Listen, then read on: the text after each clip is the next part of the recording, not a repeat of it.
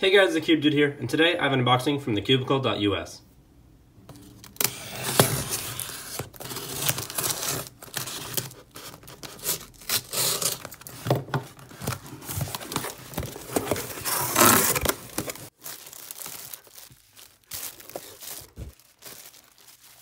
Alright, so here we have the Lefun 2x2 time machine, we have a cube stand, we have stickers for the Gicker Smart Cube, and 2 cube bags that are currently out. I'm going to put the cube bags aside for now, and I will be going over the 2x2 time machine and comparing it with the Smaz time machine.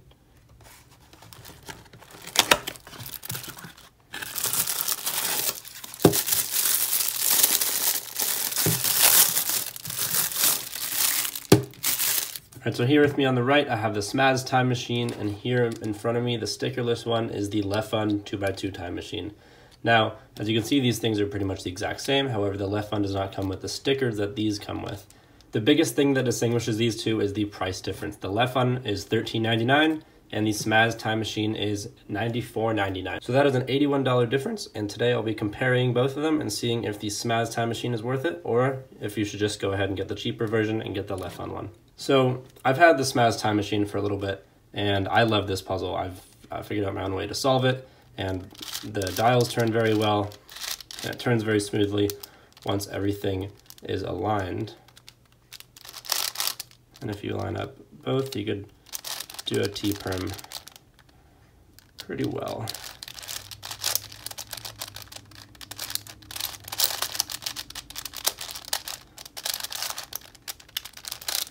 Let's go ahead and do first turns on the Lefun time machine.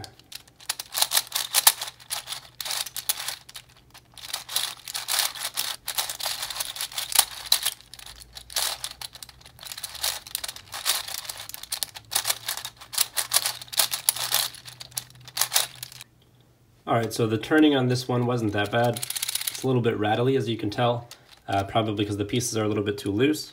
And I wish it did have the numbered stickers, but I guess you could just draw on the numbers if you really wanted. It does add another level of difficulty to this puzzle. I'm going to go ahead and scramble this in a minute. I did just look up on Oliver stickers, and there are stickers for this. These are pretty similar in size. The left one's a little bit bigger, so stickers on this one will probably still fit on the left one. However, on Oliver stickers, they are Roman numerals rather than numbered ones. So if you want to go ahead and just like write them on a Sharpie or whatever permanent marker you have, that'll probably do. Maybe put something over it so it doesn't smudge off as you turn and fiddle with it a little bit. So I'm going to go ahead and give this a quick scramble.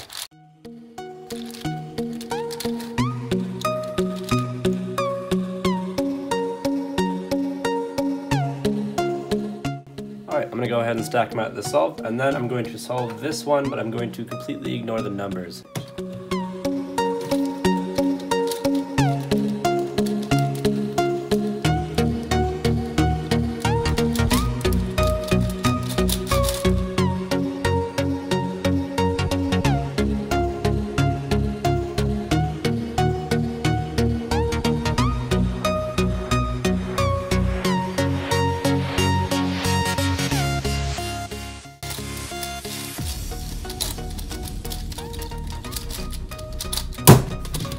Alright, so there's that solve, 4 minutes, 13.204 seconds.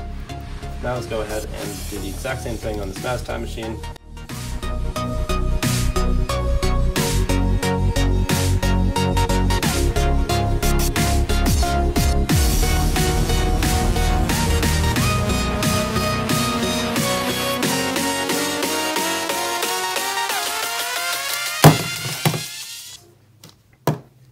Alright, so there was that, 4 minutes, 4.208 seconds, so pretty similar times.